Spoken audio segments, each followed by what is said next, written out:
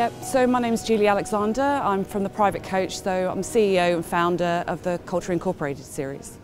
I've known people directly who were made homeless through no fault of their own, through marital breakdown, an ex-partner. I've also had clients, and it's literally just been one moment everything's going well, and the next minute that something has not gone so well, and they've ended up on the streets. And you know, unless we're actually taking action, unless we're actually getting out and trying to understand more about what we can do and raise awareness, then things are never going to change. So my motivation for coming here is to raise some funds, raise some awareness, and really to find out how I can really make a difference.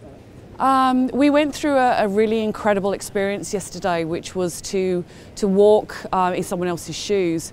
And each time I come and do the Vinnies CEO Sleepout, so this is my second year, I've gained different things. Homelessness just seems to be a bit of a trap and a frustration. I likened it last night to a game of snakes and ladders, that you feel like you're getting somewhere and then you can very quickly slide back down and then go up the next ladder and slide back down and be passed from pillar to post each time. And just how frustrating that is. I deal with government departments and I've got all the resources around me and all the support, and that is frustrating. So actually being homeless or in a position where you don't have that support around you and it's just you and having to walk hours between different departments and just getting passed pillar to post, it must be so demoralising, and I can understand why people feel potentially being on the street is easier than just being treated as they are when they are trying to just get some help. You know, the walk a mile in their shoes was really eye-opening. I had a persona of somebody who, you know, had some alcohol that day, and just the mere fact that they could smell some alcohol in his breath meant he was passed from one pillar to another and then back again, and there was just this ping-pong thing going on.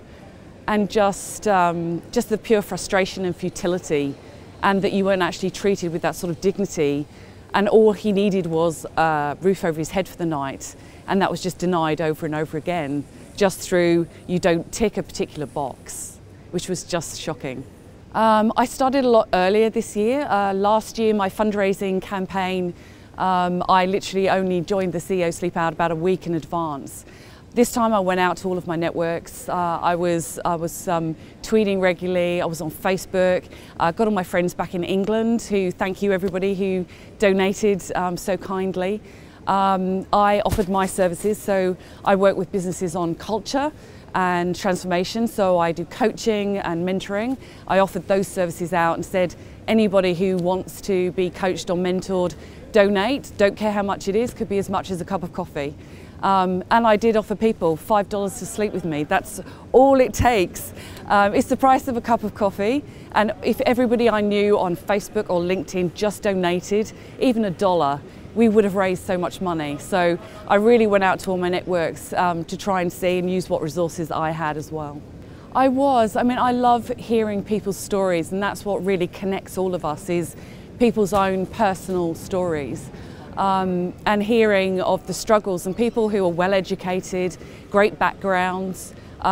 Anybody can be in this position. They say we're only, what, 2 paychecks away from homelessness at any time, the amount of debt that we've accumulated in this society. And it can also be, you know, just the way, the coping mechanisms that we've got with today's pressures that can just lead to that sort of slippery slope, whether that's more of a dependence on alcohol or there can be domestic violence, those sorts of things. So really just hearing people's stories, and I was reflecting with some of my colleagues earlier, hearing people speak from the heart, that's the thing that really translates that message for me. So it was brilliant to hear all the stories last night. I think I have a very small understanding.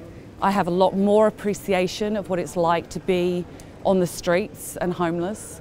And I just want them to know they're not alone.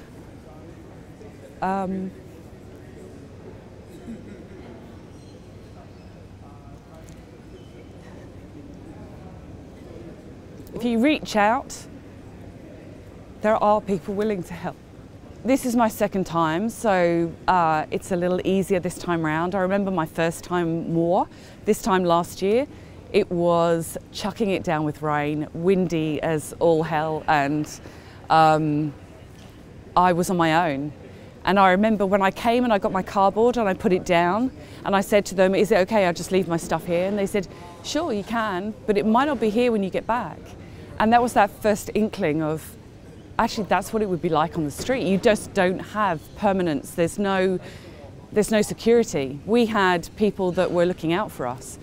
And I was a lone female on the night. I mean, I was surrounded by 300 men, but I was on my own.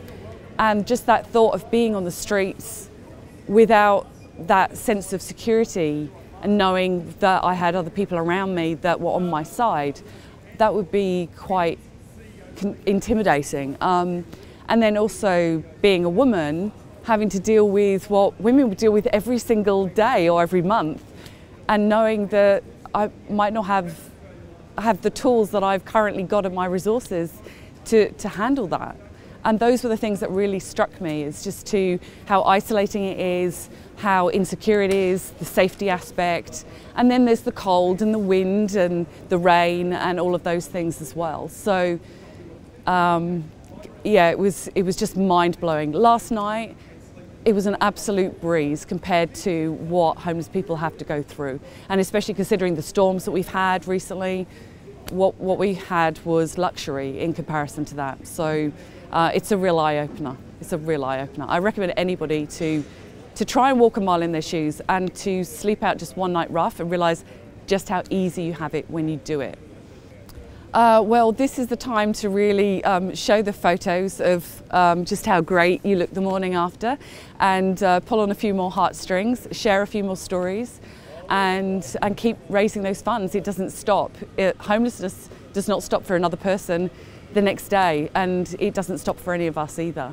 So we need to just keep going, raise the awareness, work the connections that we've made tonight to really see what can we do collectively to help move this forward and make a difference, so that there are not 105 or 110,000 homeless next year, that we can really slash that number.